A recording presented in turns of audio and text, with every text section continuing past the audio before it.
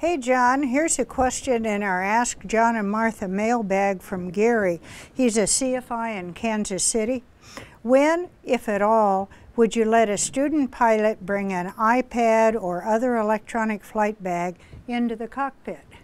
Well, Gary, there are many ways a flight instructor can inflict cruel and unusual punishment on a student. But one of the cruelest would be to tell a student who just bought an iPad or another tablet for use in the cockpit that they can't use it.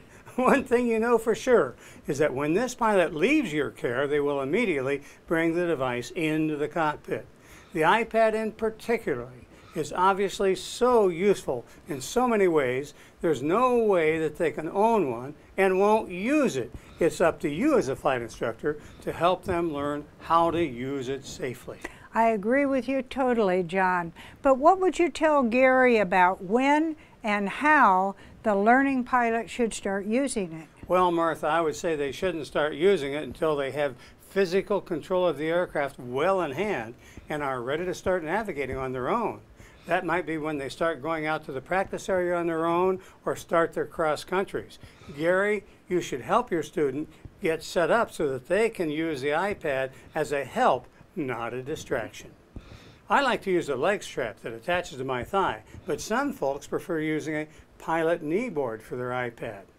There are many applications available, such as ForeFlight and Garmin Pilot, and you should help them pick ones that will work for them.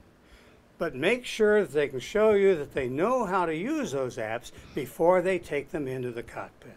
And by the way, they also need to be able to demonstrate that they can perform the same functions the old-fashioned way in case the electronic device fails. All true, John. Gary, you also need to make sure they learn the tools to manage their attention scan so they're not fiddling with the electronics when they should be flying the airplane. You know, we've entered a wonderful new era of capability that we couldn't have even dreamed of just a few years ago. But we just need to make sure that we all learn the mental discipline to use these wonderful new tools wisely.